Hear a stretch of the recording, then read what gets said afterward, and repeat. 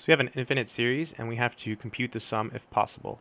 It's pretty clear that this is a geometric series because it has the form a r to the n, right? So in this case, a is 2 and r is 1/3, and it's less than 1, so the series converges. If it's greater than or equal to 1, if the absolute value of r is greater than or equal to 1, then it diverges. So the really big thing here is the 3. So in most books, the formula for infinite geometric series only works if you have a 0, but you can extend that. Here's how.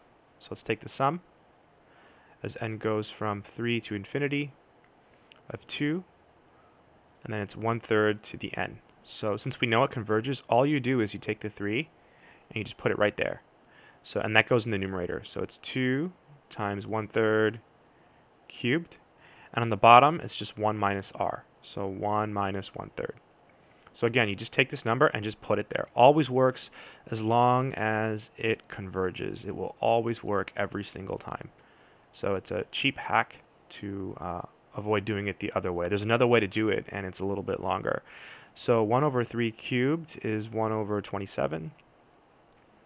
And 1 minus 1/3 is 2/3, right? 3/3 minus 1/3 is 2/3. Let's keep going. I don't know why I put those extra parentheses there. It looks really weird. So this is 2/27 divided by 2/3.